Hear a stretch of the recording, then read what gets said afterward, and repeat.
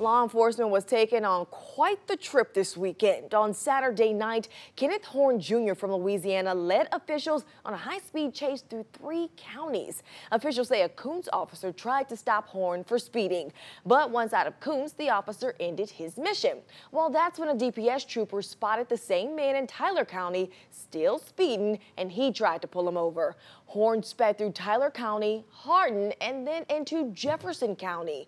He exited on Dowling Road and then hit another driver at the intersection of Delaware and the southbound feeder of 59.